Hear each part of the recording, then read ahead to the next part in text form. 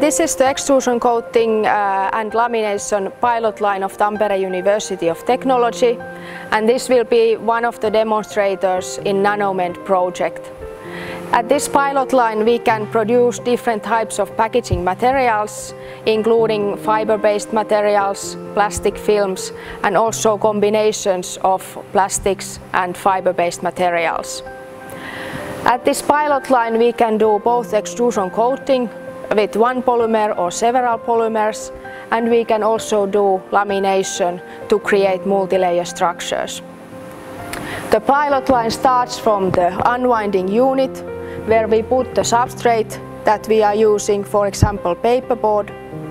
After that we have several options for surface treatments, for example to increase the adhesion properties of the substrate.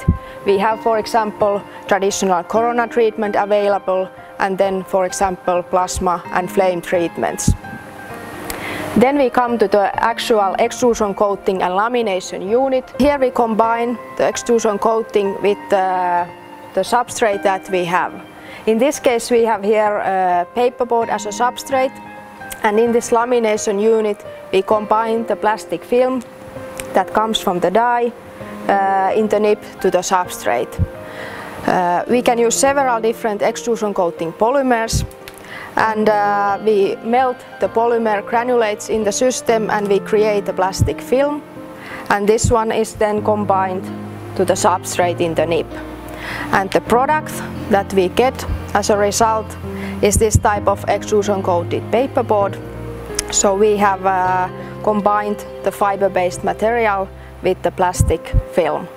And in this case, as you can see, we have also quite excellent adhesion between the fibers and the plastic film, and this is one of the most important properties in this type of product.